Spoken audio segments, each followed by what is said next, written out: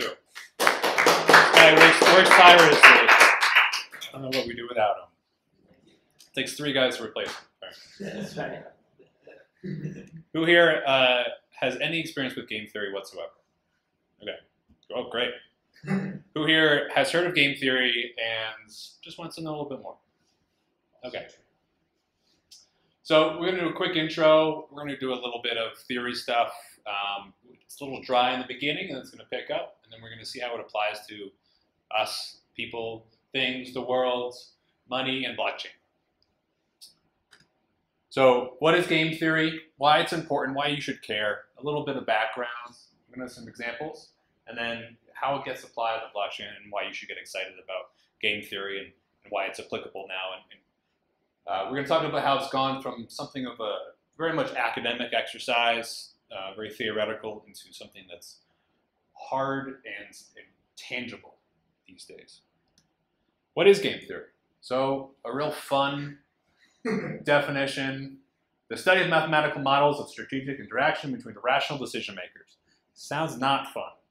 It says mathematical right there in the title, so you already tell it's not that much fun. But what it can be applied to is just about anything if you stretch it. Experiences, fields, it applies to pretty much anything that can act on anything else or has to make a decision. Animals, companies, countries, people, smart contracts, anything that has to make a decision has to think about game theory, or game theory applies to them. So I don't know if that quote is right or not, but sure, could be.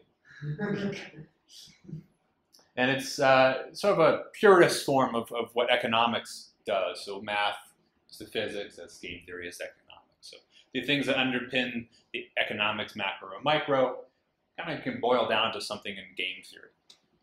Just like physics can boil down to some sort of math.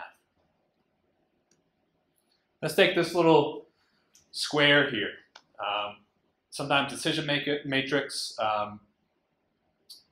I usually like to call it decision matrix, and it's pretty simple. It's just one decision that people make all the time about will it rain. This is called decision under ignorance, because you don't know whether it's going to rain or not. And right now we don't really know what's the likelihood whether it's going to rain or not. But we have to make a choice. Should we bring an umbrella today, or should we not? And depending on whether it rains, depending on whether we bring an umbrella or not, we're going to get some outcomes. So these can be called payouts or outcomes. Payouts, we'll use payouts. So let's say we bring an umbrella and it rains. Okay, sort of a neutral zone. Nothing really good happened or bad happens. You didn't get wet, but we just call that a 0, right? Nothing good or bad. Let's say you bring an umbrella and it doesn't rain. Okay, well, you have to carry around this umbrella with no utility whatsoever. So that's a -1. And then let's say we don't bring an umbrella and it does rain. That's -5. You get wet, everyone's sad face. What about if we don't bring an umbrella and it doesn't rain? That's also pretty much neutral. So this is a real simple decision matrix. Decision on the left, state of the world on the top. So this is a single actor. You don't know the state of the world, and we don't know the chances of whether it's going to rain or not. Let's say we just don't have a weather app on our phone or something. We don't have the probabilities. So let's talk about something else called decision under risk. Will it rain? Now we have a weather app on our phone. Congratulations, everybody. We're now in the 21st century. We have a probability of whether it's going to rain tomorrow or today. So now maybe 10% or 90%. What we can do here is do a little math here. And if we add all these up, and if we multiply the likelihood by the outcome, the payout for the outcome, we can do some little math here and figure out what we should be doing and what the chances are. This is called decision under risk.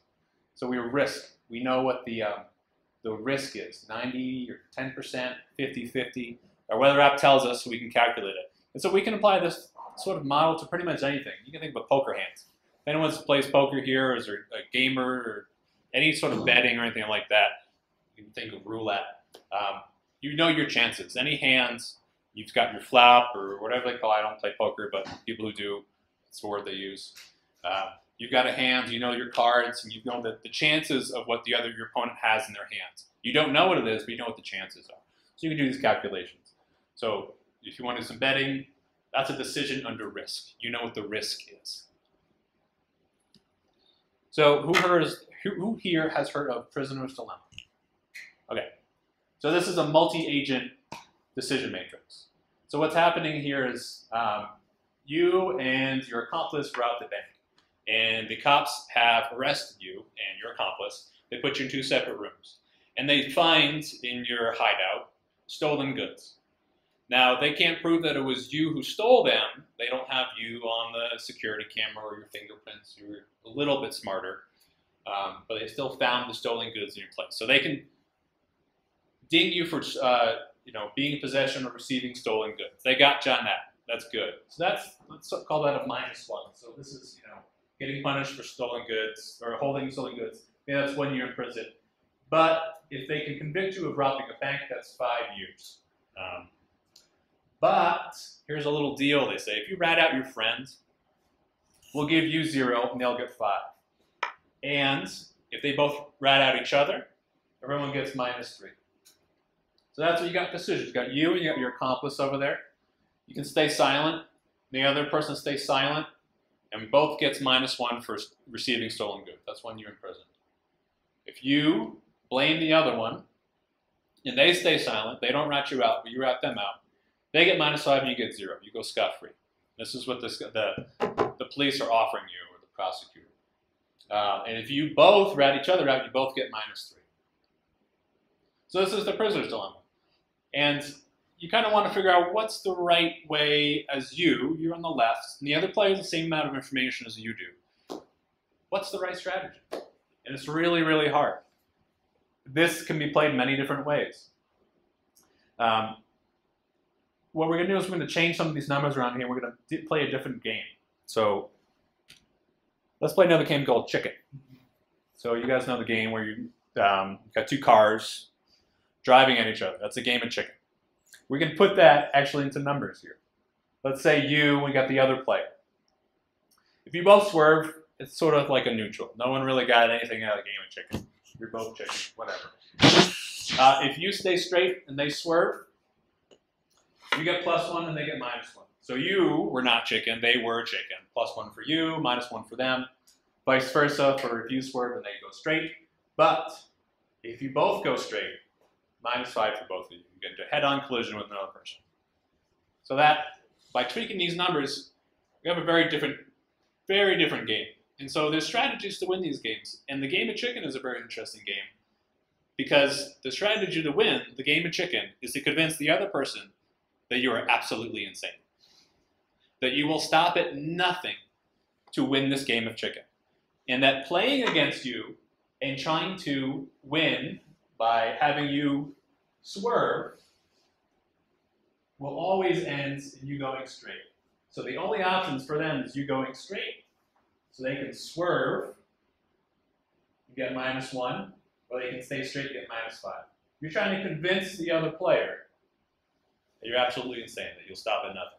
So the way to win the game of chicken is to pull off your steering wheel and throw it out the window.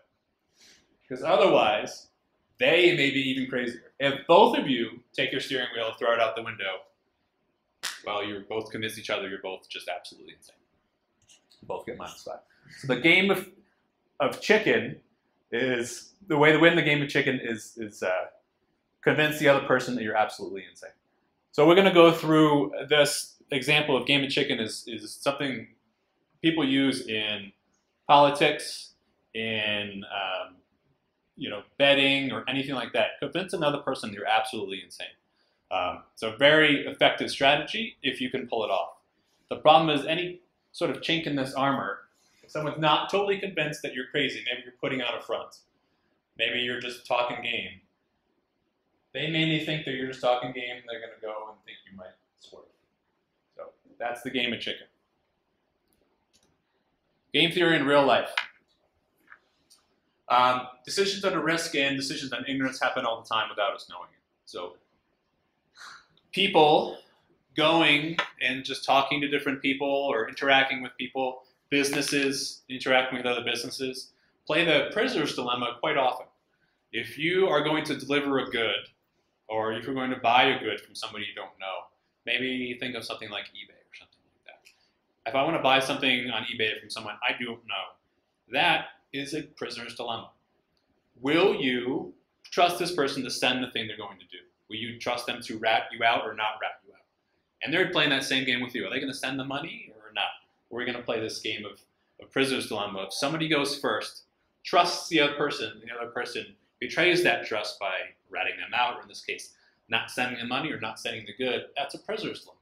You've got that matrix. And people play it all the time. You play it when you drive your car. Do I trust this person not to pull out into traffic? Do you trust them a little bit? The consequences are dire. And we're also all day playing games of chicken too. If you ever drive your car and then see someone trying to inch out and you hit the gas, sometimes you want them to not think you're a good person, right? You speed up and they're trying to merge in, you hit the gas. You want them to think that you're an a-hole, right? That's a game of chicken. You may have an upper hand and the odds may not be that good or bad, because in that game of chicken, if somebody tries to merge into your lane and they hit your car, they're going to pay for the damage. So that's a sort of an asymmetric game of chicken, but it's still a game of chicken. You're trying to convince this person that you're crazy. It's not worth their time to keep going. Like, play a different game. Choose that game with somebody else, the car behind you. Play with them. So that's a game of chicken. So iterated prisoner's dilemmas happen all the time. So if you're a business and you've created a relationship with another business, that's an iterated prisoner's dilemma. If you are going to play a prisoner's dilemma with the same group or another actor over and over and over again, there's a strategy to win that prisoner's dilemma game. You're going to create a computer program that does it, but in real life, often the time is to not write out the other person. And in that box up there, it's usually to stay silent, and sometimes just called collaborate or cooperate instead of defect.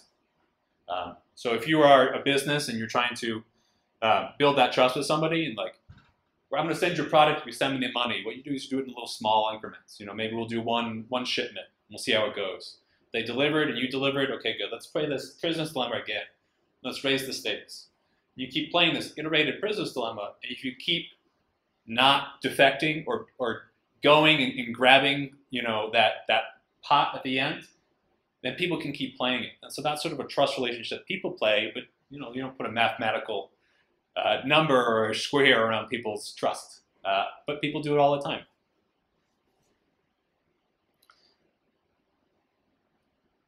Okay, so I have Jason's dollar here.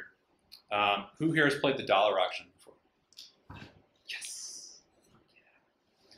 You have? All right, you don't get to play. We're going to auction off $1 starting at 1 cent. And this auction's a little different than other auctions. The highest bidder wins, but the second highest bidder also pays. So, 1 cent for $1. Pretty good deal. Who wants it? Michael. Bidding starts at 1 cent. Who wants $1 for 2 cents? $1 for 2 cents. It's kind of my dollar. So all right, 2 cents. The second highest bidder. Second highest bidder also pays, but they don't get anything. Michael, you're out of cent already.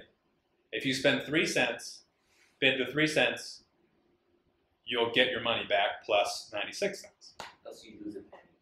Well, right now he's losing a penny. He's the second highest bidder. Right. You want to bid him up? Right now you're out of cent. People can play, right? Anyone can play. Anyone can play. You want to bidding's at 2 cents right now to Jason. Anyone want to go to 3? I'll go to 50 cents. You're 50 cents. I'll go to 99 cents. I'll go to $1. $1.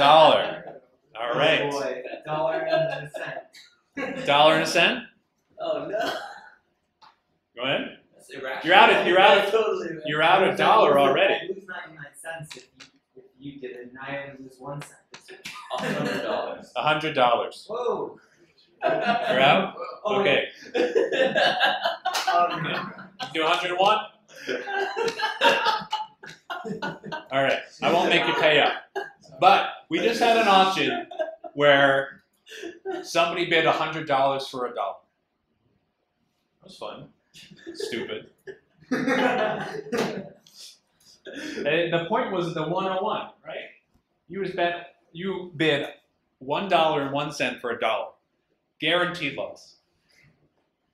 So that's a dollar auction, and in that scenario, everybody was acting rationally. You didn't want to lose your money. You didn't want to lose your money. You didn't want to lose your money. No one wanted to lose their money. Each step was rational.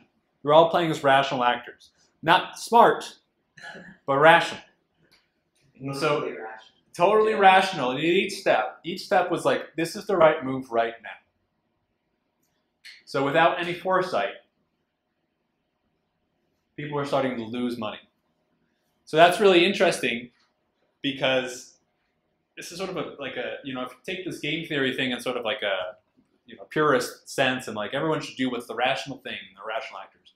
People just lost money. People were bidding $100 for a dollar. Not a good idea, right? The majority of the room did the rational thing, you just didn't. Yeah, Right. know it all. So, how to win the dollar auction? This is another game of chicken, but it didn't start out as a game of chicken, did it? It started out as just a regular auction, or an auction with a twist. The best strategy: don't play the dollar auction. That's the only way to win, is to don't play. So the best outcome for the dollar auction with rational actors is zero. Is to get nothing out of that game. You can get worse. You can go minus. You can lose money. The best strategy is to do not play. Shoot. What if everybody in the room is really smart and you beat them all to the first bid? How do you know that everyone else is not doing the same thing? You don't. But if you can convince them you're crazy. Right. Exactly. How do you win the game of chicken? Convince anyone that you're absolutely nuts. This man bid $100 for a dollar. That seems insane. Okay, so let's go with some blockchain stuff here. So we've got a generic blockchain. This is sort of, pan-blockchain logic here. But you can think of it sort of like in a Bitcoin with inputs and outputs where one thing can only go to one place. So an unspent transaction can only go to one place. It can't go to both. It's not a ledger with additions and subtractions. It's inputs and outputs. So a miner controls 5% of hashing power. The miners receive a payment on chain B, fork on chain B. So the fork on chain B, and no payment on chain A. So maybe that unspent transaction went to somebody else on chain A and went to the miner on chain B. This decision under ignorance, what should they do?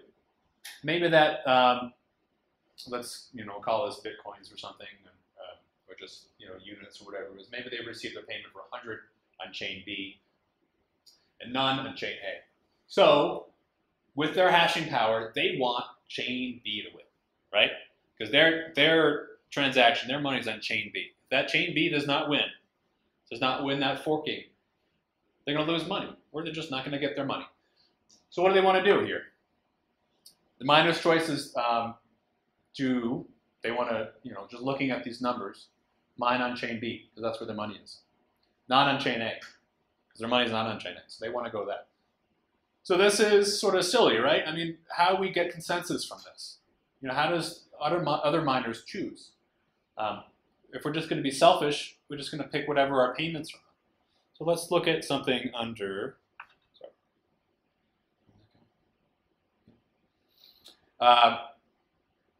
so if we take, now if chain B is long or chain A is longer, this is sort of how we get consensus here in a blockchain. Even though the miner has a payment on chain B, they will choose chain A if chain A is longer. Even though their money is somewhere else, they're going to choose chain A if chain A is longer, because any hashing power spent on chain B, if chain A is longer, will go to naught almost all of the time. Because the chances of them pushing chain B past chain A and becoming the accepted chain is so low because they only hold 5% of the hashing power. And the further along chain A is, maybe it's 1 block, 2 blocks, 5 blocks, 6 blocks, their chances of getting chain B ahead become astronomically small.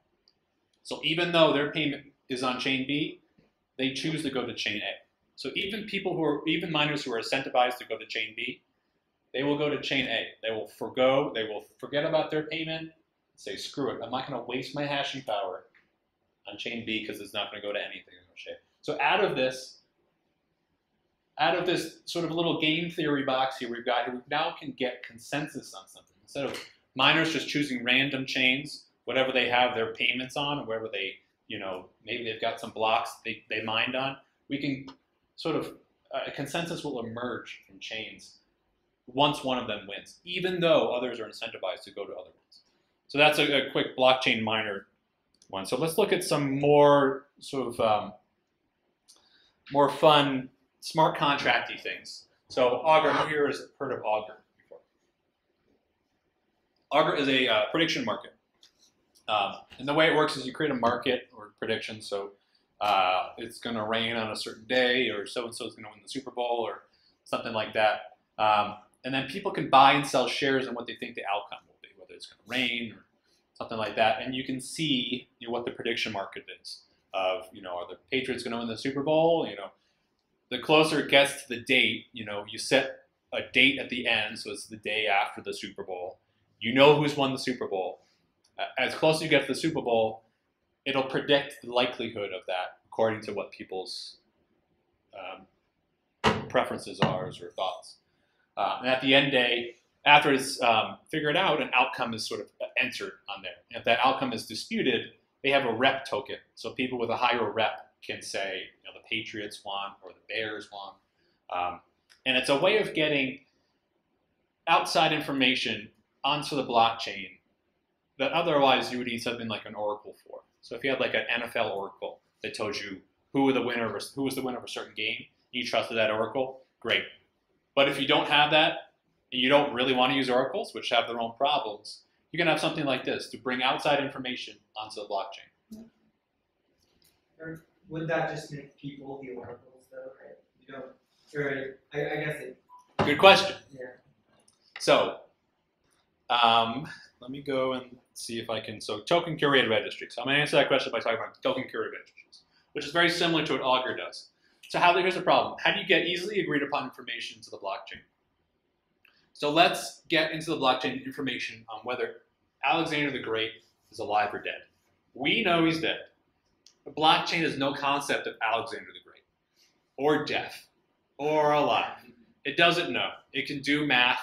It's a computer, but it doesn't know about whether people are alive or dead. So how do we get this information onto the blockchain? It's known information. It shouldn't be that hard, right? We can have an oracle for dead people, right? But now we have to trust this oracle. Who runs this oracle? Are they good people? Are they corruptible? It's totally possible. So what do? We create this thing called a token curated registry. And we make a bet. And everyone says, here's a bet. Alexander the Great is dead. And everyone gets to bet on whether Alexander the Great is dead or not. And whoever wins, whoever has the majority, remember that blockchain can't tell you whether he's alive or dead or not. They can just tell you who the majority votes for, or the number of tokens. So we take all these tokens, we'll call them rep tokens, sort of like Augur does. And the number of rep tokens you put in the alive or the dead camp, whoever has the most, that's what the blockchain accepts as truth. Alexander the Great is dead because 99% of the people voted that he's dead. And what we're going to do is all the people who lost that bet, all their rep tokens, all their money, whatever they staked for that goes to the winners. So now you've got a choice. So you're a person who really has a lot of money on him being alive. You want really you have a lot of stuff. You're like, all right, he's alive. I'm going to bet my money on him being alive. But what you're really betting on is whether other people are going to say he's alive or dead. And that's what the outcome's going to be. So what you really should be betting on is what are the other people going to agree upon? And for something simple as this, alive or dead, everyone's going to say dead. So I'm not going to put my money on alive. I'm going to lose all my money. And that's just going to go to the other people. Shoot. So let's say this is weighted based on your stake, how much you want to put down as a bet. Mm-hmm. So I have unlimited money, or at least compared to the rest of the group, I have unlimited money. Yeah. Could I very easily then just outbid everybody else and take all their money? Absolutely. But remember, this is public, so this is done out in the open. Everyone can see the piles. It's not a secret ballot or anything like that. Sure. If I see you walk into the room and a bet's on the table whether Alexander the Great is alive or dead, and you put a bunch of money on alive, I am going to scramble to find as many people as I possibly can and say, like, there's free money in this room. Just bring your money and we'll double your money.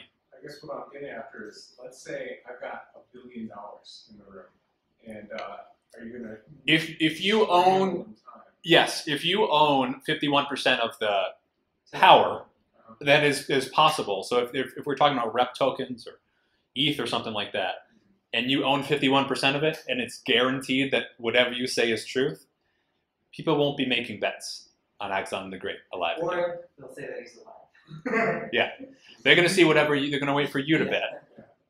So it breaks down when you have those things, when you have someone who owns 51% of the hashing power.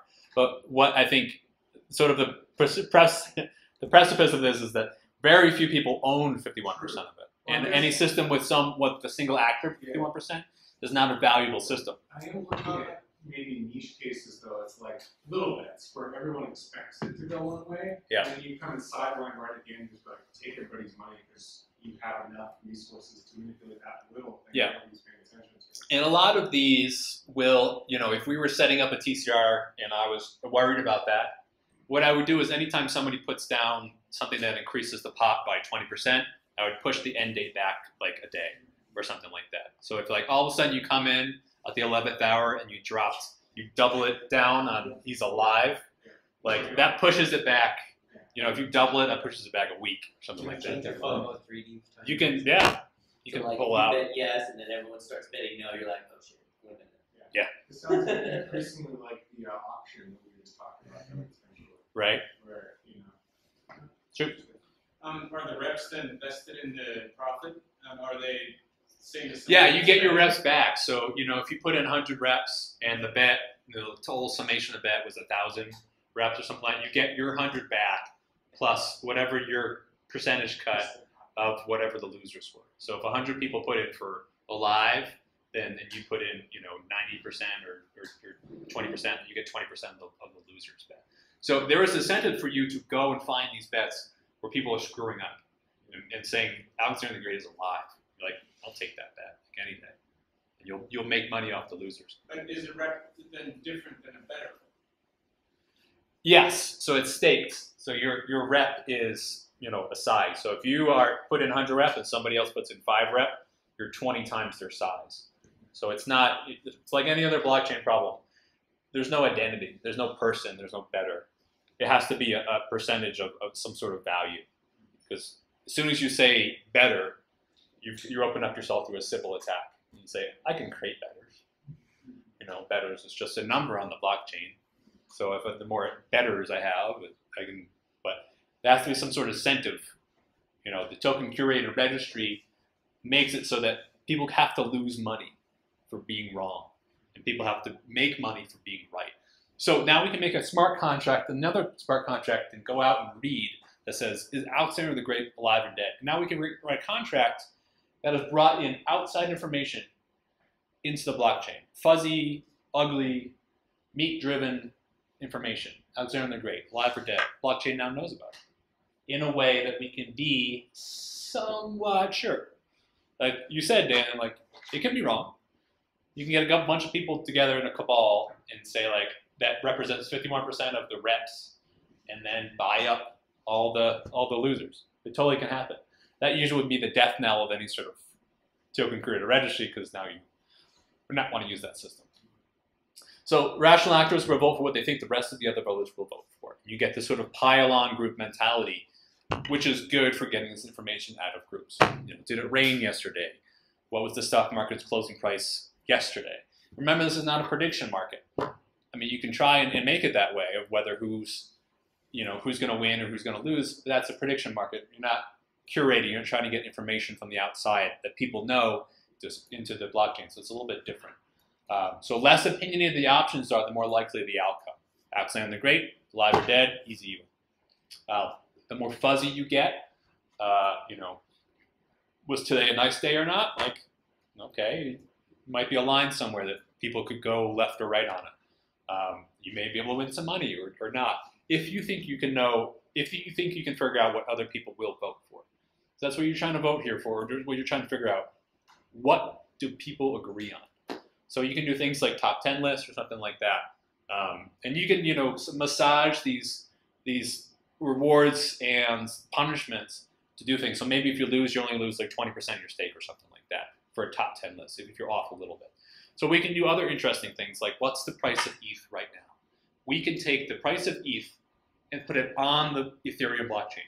Right now, Ethereum knows nothing about price. There's no notion of how much does a piece of Ether cost. Right now, we can make a token curator registry that says, what's the range?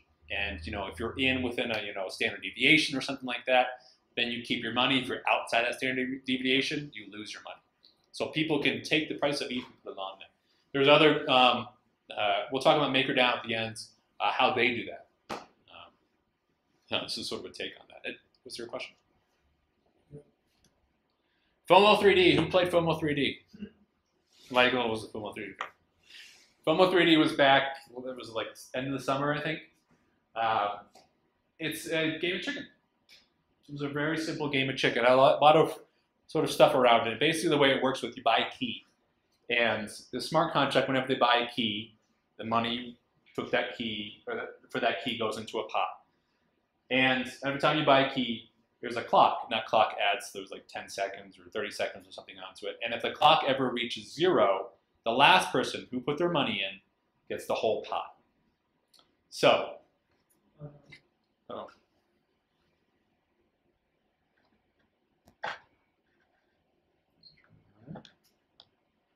plugging it in, plugging it back in.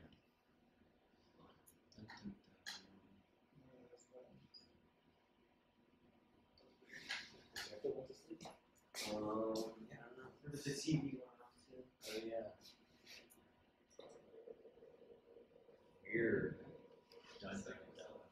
So kick that thing. Is almost still happening? Almost really? No, I think it's ended. There we go. There it is. Was the wiggle.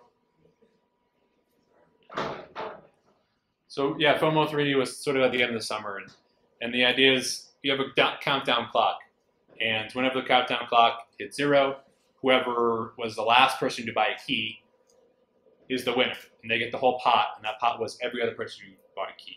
There's a bunch of other stuff around, and there's teams, and a little more gaming stuff, and some fun little things, but it was essentially that. And it's a game of chicken. It's actually an iterated game of chicken, which is really interesting. If you're going to play chicken with somebody else over and over and over again, you have to be completely and utterly crazy to win. So you have to convince people over and over and over that you're absolutely insane and that you have either the insanity, and in this case, the money to keep going.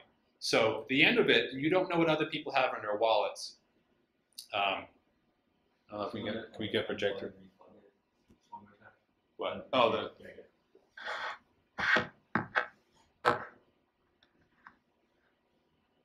And so FOMO 3D had a website that sort of showed what people were doing and gave you updates and stuff like that.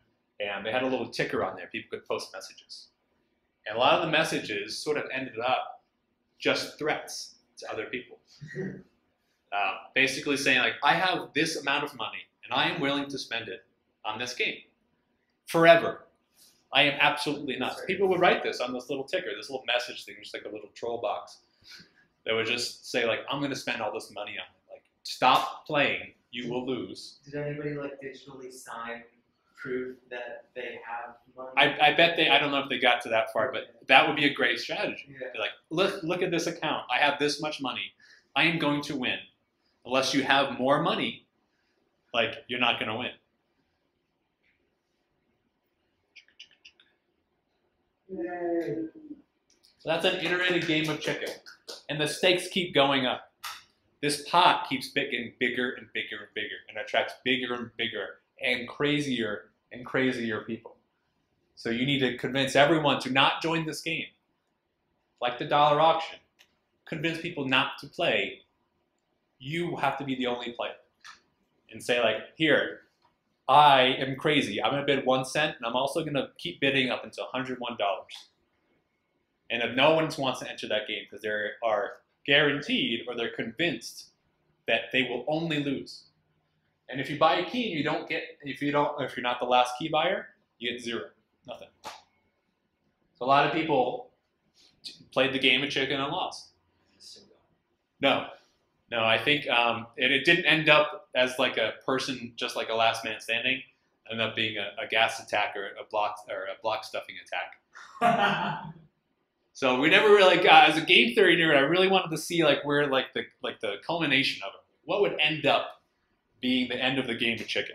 Make sure we're okay with time. We never really got there, and it's sort of like it also requires a lot of publicity. So if like no one's really playing it, it's not that interesting. What if everyone's like watching this? It can be really really interesting. So there's some costs. I don't know why. FOMO 3D. Fear of missing out. Yeah. 3-dimensional. Degree. The folks who did it were tongue in cheek with a lot of stuff. So when you sink money in, so say you're playing this game of chicken, you've already keep buying keys, right? You gets low and you want to be the last person to buy a key. Then it keeps going and then somebody else bought the key. So like, oh crap, now I got to play again. So you have more and more sunk costs. And the more sunk costs you have, the more you have to sink more to get that sunk cost out. How are the keys generated? You just hit the smart contract and send it Ether, and it puts you as the last man. Oh, okay. It's not like a private key or. No. I don't know why they call it key, but it's just basically you just put your name on the top of the pile, and it costs you money each time you do it. So the last man on the top of the pile was the winner.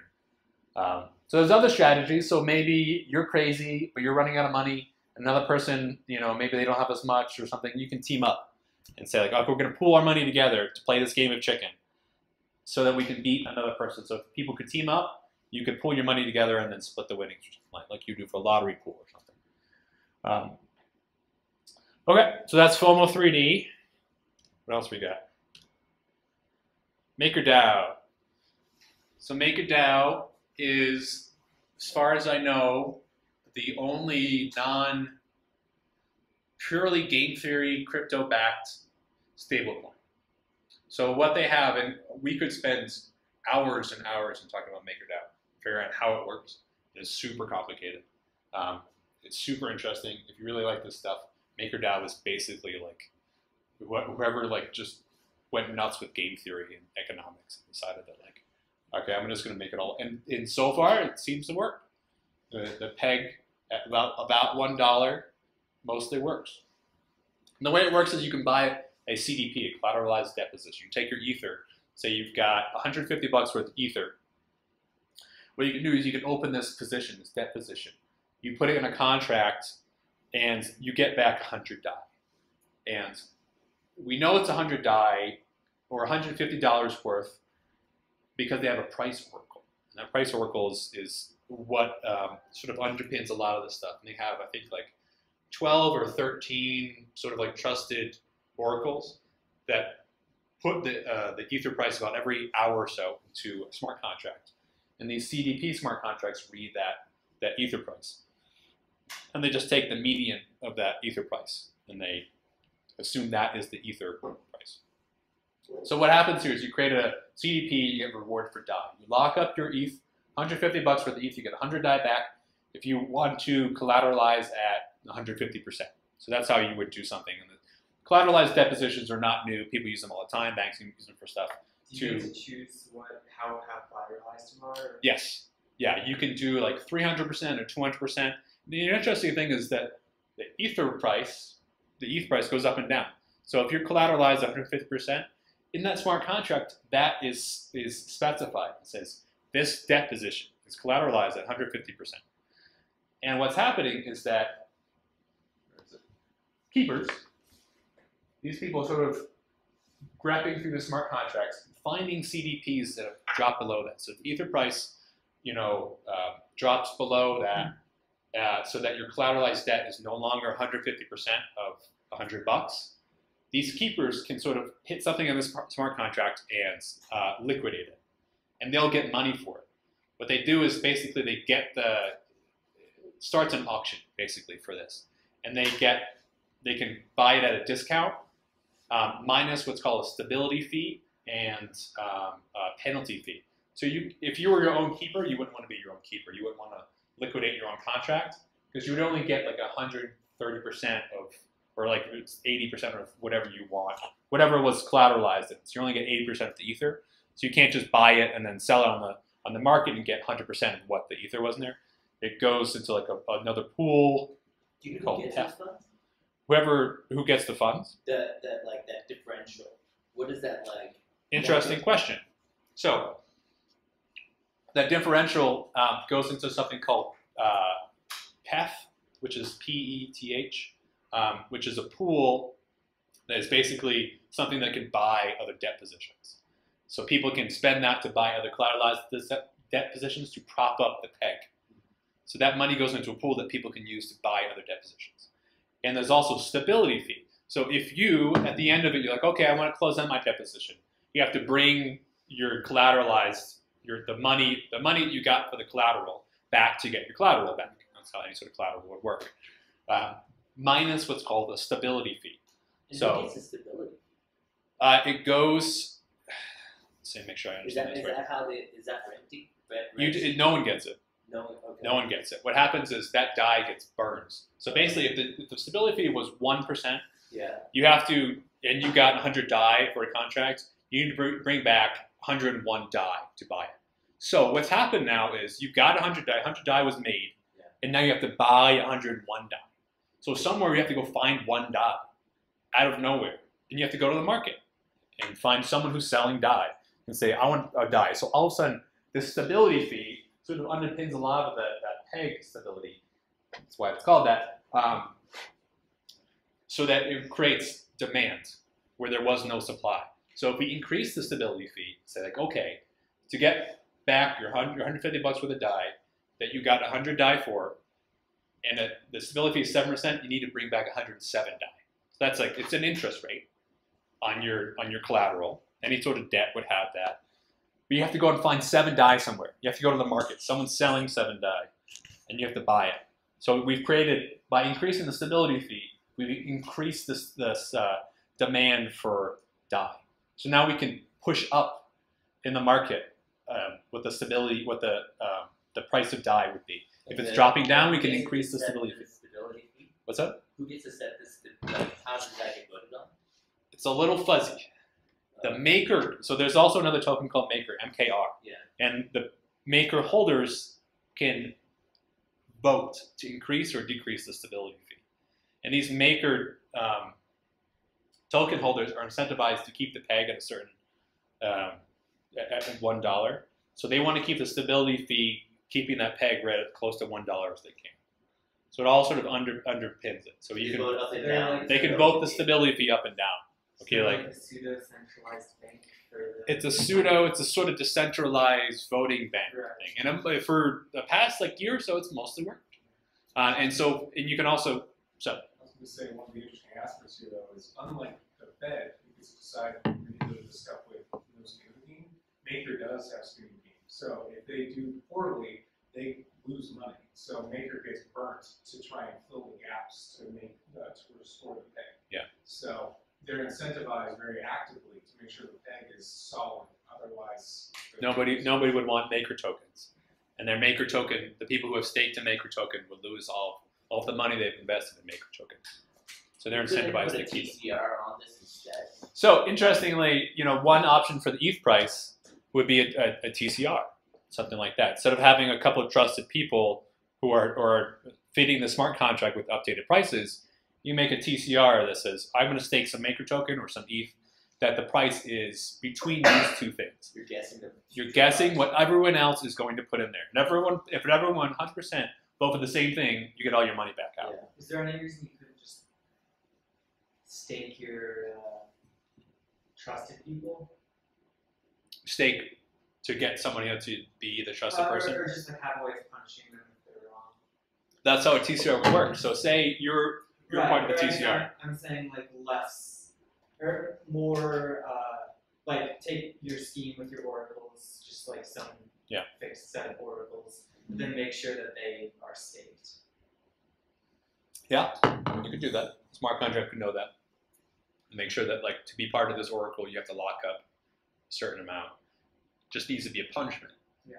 That if they put in a really off price, that they lose money. So you could do that. Yeah. Definitely like that. You know, in my med, you have like a range. So whoever, you know, if somebody's more than a standard deviation away, they would lose that stake. And what you want to do as a participant in that TCR is you want people to screw up.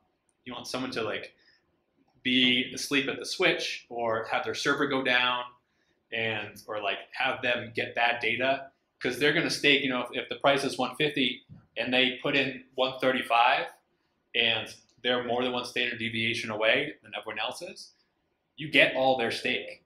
Everyone else participating, they get their stake. So you're incentivized to keep it as tight as possible and get to as close as what you think everyone else is going to put in there. Remember, you're not trying to be right, you're just trying to be agreed upon. It's like a relative reality. Yeah. You're trying to guess what everyone else thinks reality is. Yeah. It sounds like basically the goal of this then is to really make a game of chicken-like scenario such that once you're in, you can't stop. Everybody's got to keep pushing to make it work. Yeah. And if anyone drops, the whole thing blows up. Right. Yeah. But you want to play because you think somebody else is going to drop because there's money in it. Shoot. Where does XDAI come in? Because I know that's a part of the system. I think that's for the POA network. I think, is that right? Yeah, it's a side chain. So it actually has it just became a XDAI validator. So it has shorter block times, and so it's just 5 seconds instead of 15. But it's like a synthetic asset, so it's not DAI, it's XDAI. You lock up DAI to get XDAI, and then you're trusting these set of validators, and it's a proof of authority network where blocks are mined every 5 seconds, so it's just faster. And then when you want to exit, you burn your XDAI, and then you get the corresponding DAI. Yeah. So it's not on the main chain, right? So it has the advantage of cheaper transactions. So it's DAI on the chain. Yes. Yeah. So it's like, it seems like, yeah, I know. It's like you gotta have ETH to get Maker, and then Maker to get DAI, and then DAI to get XDAI. And at ETH Denver, we had Buffadai. Right. One more step after that. You don't need Maker tokens to buy DAI, but Maker tokens and DAI are coupled in such a way that they work together. But you don't need Maker to get DAI, but you need DAI to get XDAI. And you can buy DAI just on an exchange too, like you would for any sort of ERC20. It's an ERC20 token. So game theory shortcomings. One, those examples were super discrete, but a lot of times, lots of people playing different games, Prisoner's Dilemma, Chicken. So you have to have someone join the game to be interested in the game. So if your game is set up that everyone who joins loses, no one's going to play your game. That's not a very interesting game. So you're not the only game in town. People get to choose. And often humans are at the wheel, and they are pretty terrible at cold calculated decisions. And casinos and lotteries are proof.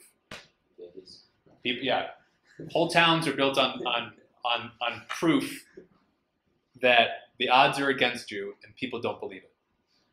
And information is almost never perfect. So if you're playing those games of Chicken or Prisoner's Dilemma and you can see that nice board with the numbers, that's real easy. But sometimes information is asymmetric and people have more information than you do. And like the FOMO 3D game, if you have information that you don't think other people have, you can bet and you can play with that knowledge. You may be wrong, but that's something you can use to your advantage. So who's seen the movie Dr. Strangelove? That was a big game of Chicken, where the Russians had this doomsday device that they had set up and they turned on, and that anybody set off an atomic bomb, it would blow up the Earth. That was the scenario by Strangelove. The problem was that they didn't tell anybody. They were going to do a big reveal like a week later. It was supposed to be on the premier's birthday, I think it was the line. And so Dr. Strangelove is the guy who's like explaining this is like, oh, I see what you're doing here. That makes sense. Except you didn't tell anybody. So no one plays if you don't know you're playing a game of Chicken, and you start playing that game, everyone, and you continue and you don't swerve, everyone loses. So these scenarios, you know, it's a good situation where like you got to tell people you're playing the game of chicken, and if you tell people you're crazy, but you're not playing a game of chicken, everyone's gonna lose. It's like cop cars have signs. Yeah. When they drive down the road. So that's yeah. There's shortcomings. So it's nice theoretical and everything's perfect, but as soon as you put in humans, and information asymmetry, things don't work out in a mathematical perfect sense. So it's nice to tweak these things and lay it out there, but sometimes people just don't want to play your game. Questions? I have also a couple more examples if you guys want to see some examples. If we have time. Do I have time for like maybe a couple more minutes? 7:13? Yeah. Game theory in real life, climate change. Decision under ignorance. Let's take this. So there's two states of reality. Either humans affect climate change or humans don't affect climate change. And the humans have a choice. Limit emissions or don't limit emissions. What should we do? So in this scenario here, there's a possibility if we don't limit, we'll get minus 100. That could be, you know, all the terrible things of climate change come through. Sea levels rise, you know, people displaced, general misery, very, very bad. If we limit emissions and humans affect climate change, we're minus 10. So we forego some wealth, we leave it in the ground. We're not able to further certain, you know, industrial decisions. So that's a minus 10. And if humans don't affect climate change, it's sort of the same thing. Nothing happens, but we missed out on an opportunity. And if we don't limit and humans don't affect, things just sort of go on. So that's the neutral. That's right now. You know, we don't no more, no less. Why wouldn't the top right be like minus 110? Humans don't affect climate change. Are you saying they don't affect climate change? Climate change is not real. Okay, that graph that goes up and to the right is going to go down to the right. Got it. It was just a blip. So how is that different than like the whole like tragedy of the commons, where it's like everyone knows that would be a decision on a personal level. Yeah. And that would be a good square to figure out. And what you would see is that you're as an individual, your decision to not take oil in the ground and sell it would help everybody a little bit, lots of people a little bit, Yeah. and you very little. Right. You would be minus. If you took that out of the ground and sold it to somebody and they burned it, and that carbon goes into the air, you would make a lot of money. Big up for you, small down for everybody else. So the summation of all those downs would be much higher than your up. Right. So it would be negative for the group, the commons. Is that a game of chicken then? Where I'm just kind of like. I think that is sort of like its own game. Is just the tragedy of the commons is sort of like, and that's sort of how it is, and which is why you have to have. If you group everyone else together as like the commons, though, isn't it a prisoner's dilemma? It's actually, we can get more theoretical, but it would be closer to a Nash equilibrium or a Schelling point. Yeah. So what the decision is that you have to get people together and decide to not do something. So we have to get everyone together, and this is sort of why it's hard, is you have to get everyone to agree upon the thing, to coordinate and say, we're all not going to do this thing, so we all don't get large negative. But if one person does it, everyone gets a negative, and that one person gets. It's misaligned incentives, though. Yes, which is why it's such a difficult problem. So if we go and we look here, so now now let's put this decision under risk. So same square, but the probabilities have changed. I think it was 97% of climate scientists agree that humans are affecting the climate through carbon emissions. So if we add those numbers here and we do this math over here, the limit option for humans, minus 10, doesn't really change anything. Still minus 10, minus 10. But the don't limit is minus 96.7. If we add these up. And so if you were doing some sort of just like game of roulette or poker hands, what you would do is you take all your odds for the thing winning and your odds of the thing losing and how much it costs and add up those odds. Take the odds and multiply it by how much the winnings would be. It's a very simple, same thing for lottery. And this is how it would work. So now with the decision under risk, this climate change option, it's much more attractive to limit emissions because the probability, if you add them all up, is -10, but don't limit is 96.7. So that's a real life example of game theory in a thing that people are facing. But like you said, it's a tragedy of the commons. So everyone has to make the same choice. All the human choice has to be one thing. Because if one group or individual decides that, no, I'm not going to limit, I'm going to push as much carbon into the atmosphere as I can because that will benefit me, then we end up with that. So that's why it's a tough problem. Cool. I'm going to lose money. I'm going to get -5. I'm going to put my money into something that has no return on it. Would you call that a shelling point? Yeah, so that's sort of a good shelling point of like there's a point where everyone just agrees that this is the best thing for themselves and for the group and to do that thing. And once you hit that point, sort of a tipping point, everyone just sort of goes to that thing. It happens every time there's a block. Every 10 minutes on the Bitcoin chain, every 15 seconds. So that's what the equilibrium part is, Yeah. where you have the self-interest and the group interest kind of aligned. Yeah. The interests of the individual and interests of the group become the same. They become, and they sort of agree to do this thing. Everyone agrees that this is the best interest for themselves, which happens to be, and this is set up in that way, that the interest for yourself, everyone came to the same conclusion, consensus.